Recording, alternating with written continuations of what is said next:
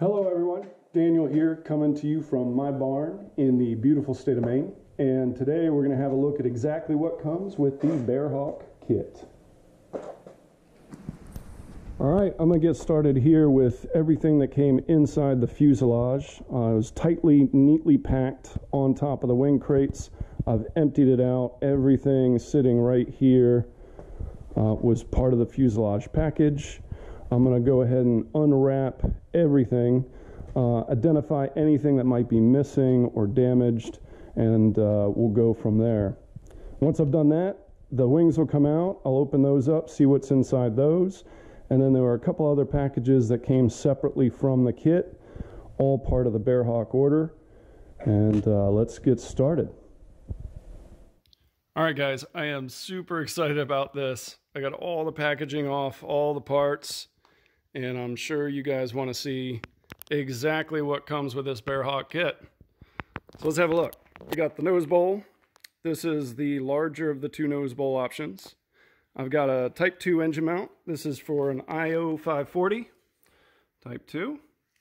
We've got a firewall, for the most part complete, which is really exciting. They've done all the bends on the channel, the riveting, the flange at the bottom. So that's awesome. Windshield looks good. Got a little bit of orange peel, but that's just the film, protective film that's covering it. Let's see, cowling parts, intake for the cowling. Aux tanks, don't destroy stuff. I decided to go with the aux tanks. They do weigh just as much as they say they do, 30 pounds, but I can appreciate the care and protection they did to avoid FOD. Actually, I can appreciate the care and protection they did on everything. I mean, beautifully packaged. So here we got aux tanks, hardware, the straps to support them. These were still wet. I guess the paint hadn't dried when they packaged them, so they're all stuck together, and the paints are ripping apart as you pull them off, so I'm going to have to repaint those. Left suspension, that all looks excellent.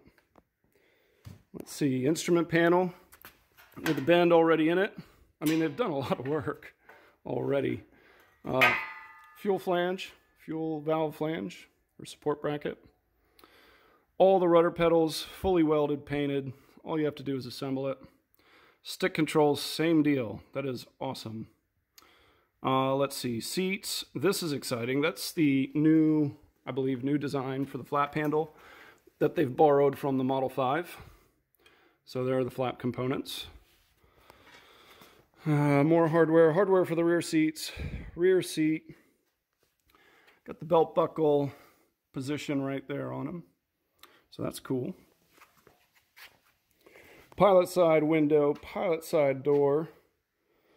Right? They've even gone as far to notch these guys so that you can bend them in, right? So very little fab work that you have to do. Window. Let's see. Window trims. So these are already bent. Got two of them. I guess one for the cargo door and one for the fabric side. Yeah. Okay. Already jogged. Half the rivets already installed. Holes drilled. That's awesome. More window hardware over there.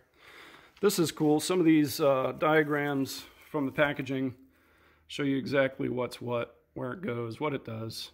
So, in some respect, good to keep those around. Exhaust tunnel. All the aluminum pieces already cut, already formed, labeled, right? So we've got cargo door stuff, we've got boot cowl stuff, floor stuff, ton of stuff. Oh, there's a lot of weight in here. Maybe carbon fiber can help out with some of that weight. Let's see, what else do we got? Horizontal stabilizers, control surfaces. Right, all beautifully built. Some parts here that I have yet to determine where they go. I'm sure I'll figure it out along the way. These are pretty. Anything shiny is pretty, right? Some of them are flattened out, these tie rods. Some of them are not. I would assume to support the control surfaces here. Some aluminum tubes.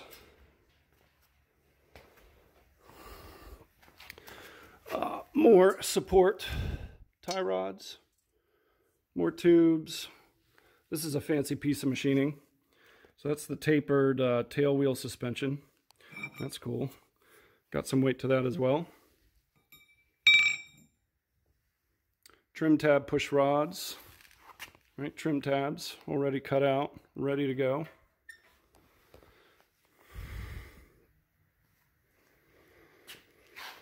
One thing I've noticed on these that I think was missing from previous kits is the lead weights have already been poured in there. So there's a good amount of weight already added. And then these covers are on those. I don't know if those were previously installed on kits prior to this, but I can appreciate that that's already done. Let's see, hardware for the tail, some little components for the cloth. Right, I'm sure these go around here somewhere like that.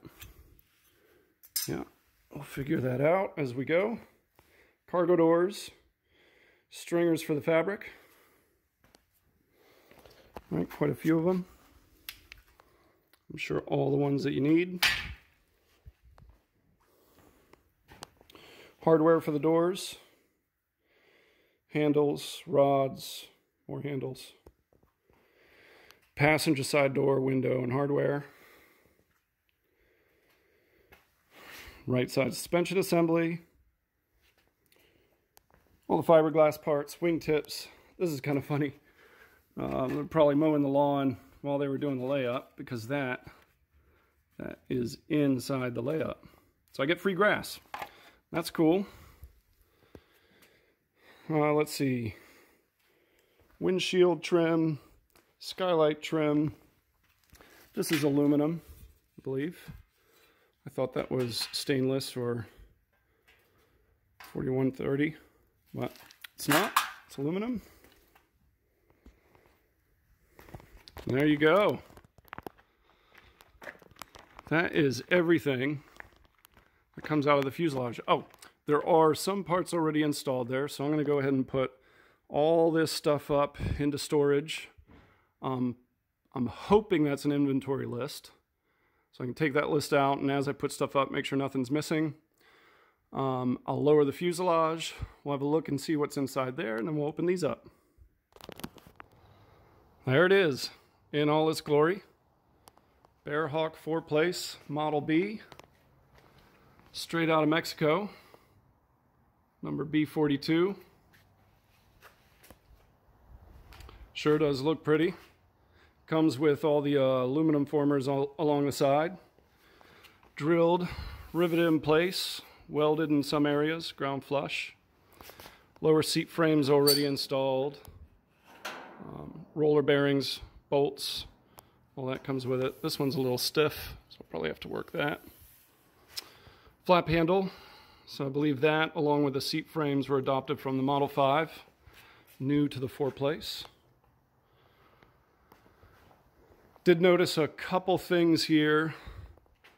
One was I do have shipping damage. Mark Goldberg from AviPro did give me fair warning on this one, and he's given me a couple options to either bend that back into place or cut it out and weld a new one. And seeing as how I'm more comfortable with my welding skills than I am with my body shop skills, I'm going to go ahead and cut that out, and he's going to send me a new piece for that. The other item that's missing is I did order this with float fittings, and there are no float fittings there. In addition to some added structure, that's all missing. So that's unfortunate. That's going to be a lot of paint removal, welding for both the shipping damage and the missing float fittings. But, you know, take it on the chin and keep on trucking along. So that's what I'm going to do. But she is a beauty. All right, let's hoist this thing up and get those wings all pulled apart. Right, inside the wing crates we got an aileron, super lightweight. I really love how that's designed. The aluminum wing, lightweight fabric, aileron, and flap. The barn door flap, I'll have to post that up there and see how tall that thing gets.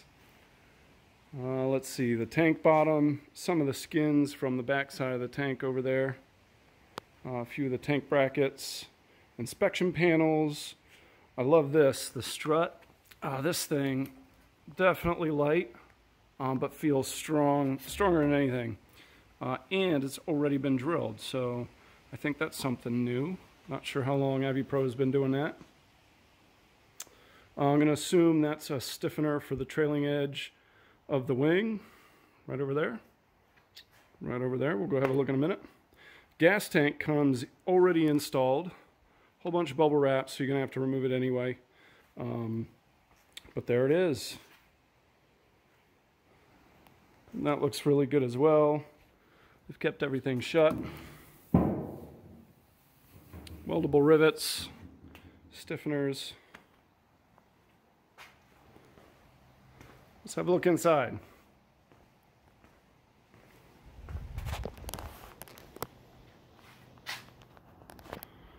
Right, so obviously where our main tanks are located. Got our tank straps right here, 3 of them. Nice bit of felt on the bottom. Holes are already drilled, so that's really cool. A lot of the tubes are installed, albeit with zip ties in many places. But hey, at least they're in there, right? Some other hardware, little bits. I like that they're tied in the right location, kind of keeps it where it's supposed to be. Some of these guys are still loose, right? So they're fit in place. It's up to me to do all the final assembly there. There was a box in here. There was another checklist right over there, so I can make sure I've got all the parts that I'm supposed to have. There was a little package hiding up front there. More rods in place. The aux tanks do not have the holes cut out, so it's not a big deal. We'll cut those out when it comes time. But there it is. So that is one wing. This guy was about a little bit too heavy for me and my wife to lift up, so we just kind of rolled it over. I'm going to assume that the second wing is pretty much identical, but opposite, right? And so we'll go have a look at the last piece of the puzzle, which are the packages that came separate to the whole shipment. So let's go have a look at those. Right, well, this is what was in the extra packages that came in. Pretty much from here over came from the AviPro team, and then the Grove wheels and brakes came from Grove on behalf of AviPro. So we got our aluminum wheels with disc brakes on them, the larger brake calipers. I don't think they offer the smaller ones anymore. The brackets, let's see, fuel drain valves, 5 of them. A main, 2 aux, 2 mains, fuel selector valve. It's a lot smaller than I thought it would be. Lightweight, some pictures for instructions, more pictures for instructions, fuel strainer. Let's see, rod ends, lots of nut plates, some bearings. I don't know where those go yet. Don't know where the springs go yet. Fuel caps, O-rings, random springs. Brake master cylinders, trim tab, wheel with instructions, and then some instructions for the shocks with additional items and the springs. And these guys are heavier than I thought they'd be. Rectangular round bar spring. There we go. That about wraps it up.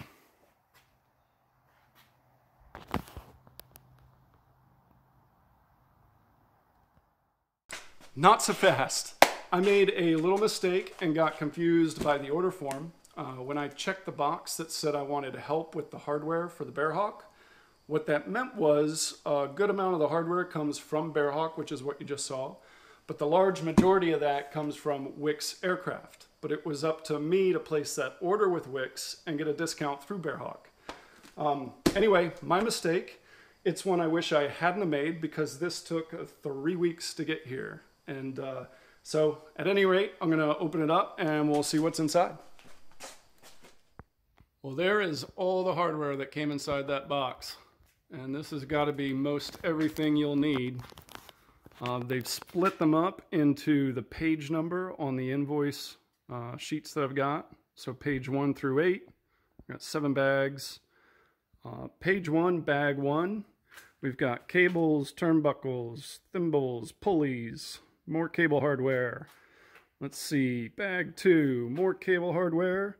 We've got bolts, nut plates, more cable hardware, all bolts in bag 3, lots of bolts, nuts, more bolts in bag 4, page 4, bag 4, bag 5, washers, rivets, nuts, bag 6, I got these rods, I hope that's for the flap handle.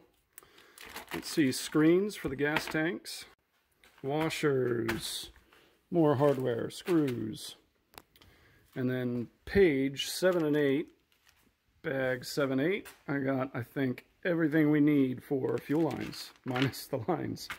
T-fittings, 90 degrees, fuel line ends, all of it. And you can see why this takes weeks to put together. Everything here needs to be counted or weighed and bagged, and well, there you have it.